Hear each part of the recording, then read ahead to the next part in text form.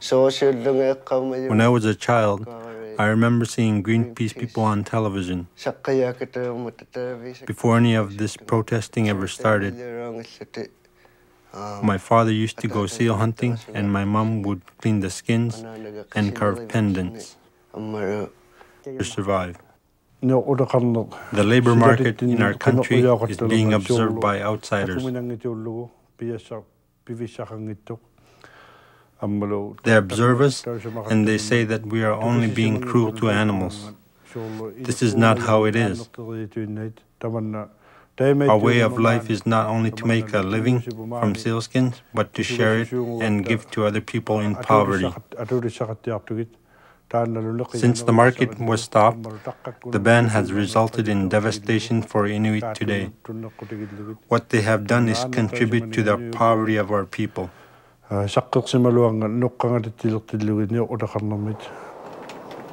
Inuit Teperikset of Canada, as the national voice for Inuit, is one organization working to educate governments and the public on Inuit harvesting practices and the effects the seal ban has had on our families and our communities. The effects on Nunavut have been rather disturbing. Studies have shown that it has had a drastic and devastating impact on the not only the economic development of Nunavut communities, but also on the cultural and social structure of Inuit in those communities. Every single person in every community has felt the effects of the ban. For our elders, it meant a way of life vanished. For hunters, their entire income. For youth, the loss of traditional teaching and ties to the land has a negative, lasting impact. Communities have watched helplessly as generations of families have struggled to cope with substance abuse, suicide, family breakdown, and depression.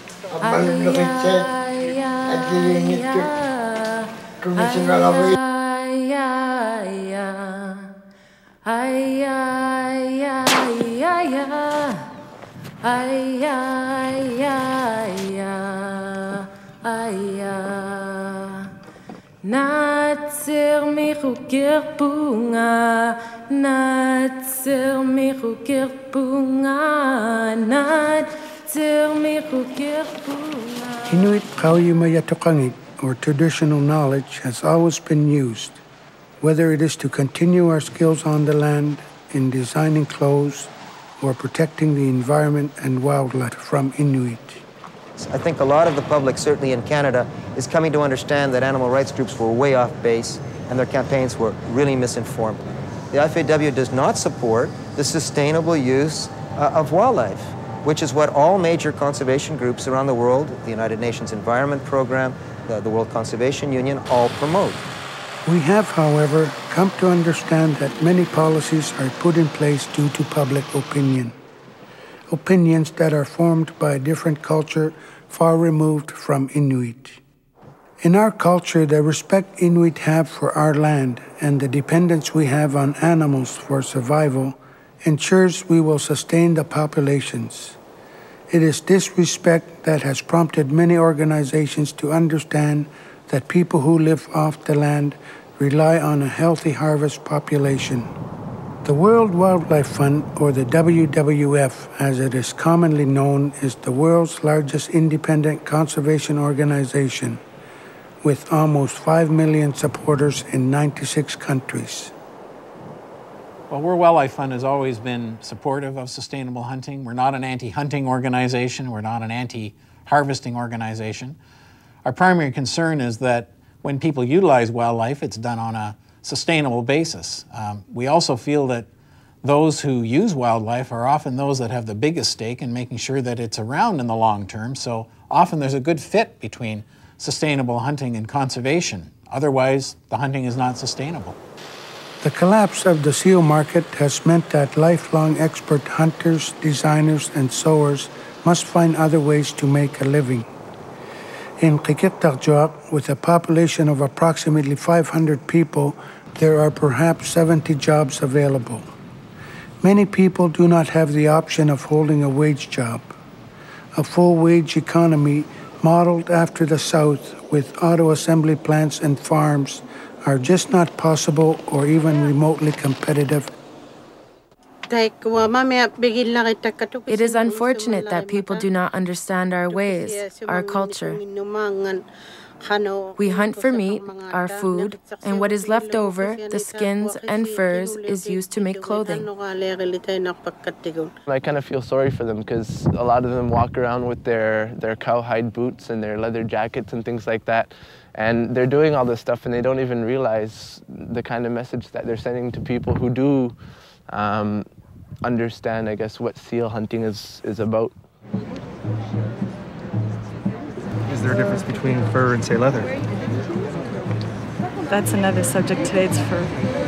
What is the difference? I mean, they're both skins of animals. We're talking about fur today. Okay, what about, say, Aboriginal hunting for food? Today it's fur. That's all I'm talking about. When they kill an animal to eat it, they need to do something with the fur. That's another subject. Today I'm talking about fur.